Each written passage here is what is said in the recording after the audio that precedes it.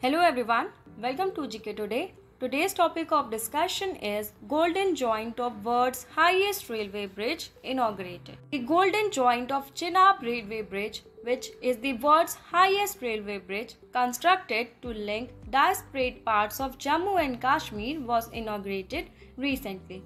The Golden Joint is connecting the two ends of the deck of the world's highest railway bridge.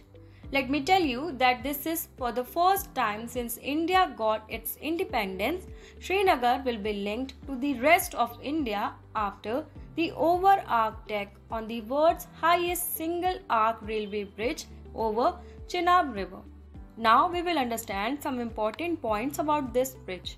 Chenab Bridge is a famous bridge in Jammu and Kashmir with intricate engineering that had to overcome several challenges. The geology, the harsh terrain and hostile environment were some of the few challenges that the engineers and railway officials had to face to get to this point.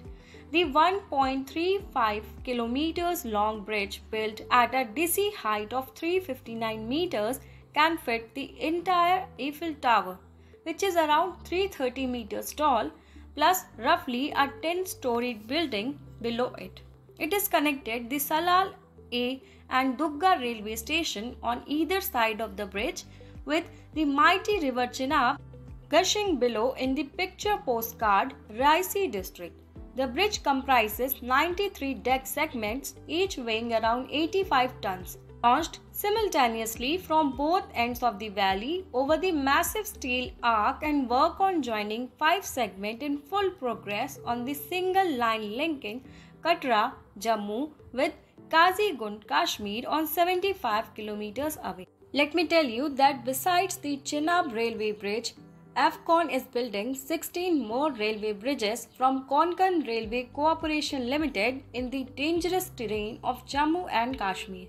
And all these bridges are part of the ambitious Udhampur-Srinagar-Baramulla rail link, commonly known as USBRL project of the Northern Railways, at an estimated cost of 28,000 crores. So this is all about the topic. Thanks for watching and have a nice day.